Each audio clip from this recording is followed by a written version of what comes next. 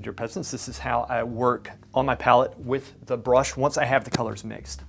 So we essentially, if I want to, I'm looking and I say, okay, there's a value between the two, right? How light or dark it is. I think about how light or dark something is, and then I go in with the color, right? So you're observing, and you're thinking, okay, I want this about this light right here. It's in between the two, so we get this color, but what happens right here? Here, let me make this a little bit larger. What happens here?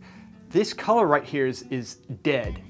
So, meaning it doesn't have as much color. When we mix between two different values, we get the light or dark value, but then we have to add color, which is why this method is so great, because we have our primary colors up top, and this is limited palette acting as a primary color right here, which is black, but we're saying that's blue because it does kind of blue things out, it cools things out if we mix it with white. So we can draw between the primary or the secondary color. So if I say I want it more orange, then I can go up here and I can make it more orange, right? If I want it more red, we can make it more red. So essentially, I'm thinking of two things, the value and then the color right here, right?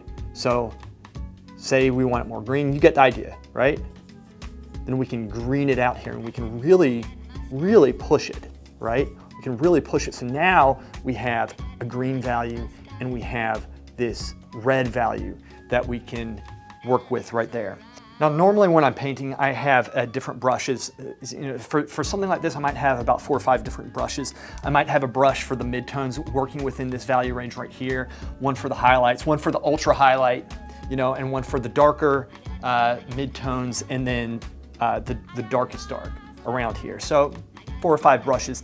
So brush organization is very important in this process as well. So again, let me do another demonstration here. We're mixing between the two here and say, okay, we want this a little bit lighter, and then maybe it's something a little bit more yellow, right? You get the idea. So guys, this is a very simple concept. We just mix between the piles of paint that we already mixed. So in this manner, we don't have to continuously mix and remix all this stuff like, you know, all the peasant buttholes do without thinking, because their brains are so small.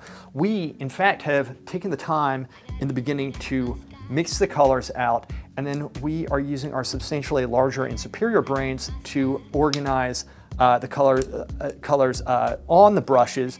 And so it's going to show in our painting, and that's why we are going to have superior work and be able to flaunt it to all the peasant sods out there. So anyway, that's it. That's all I got.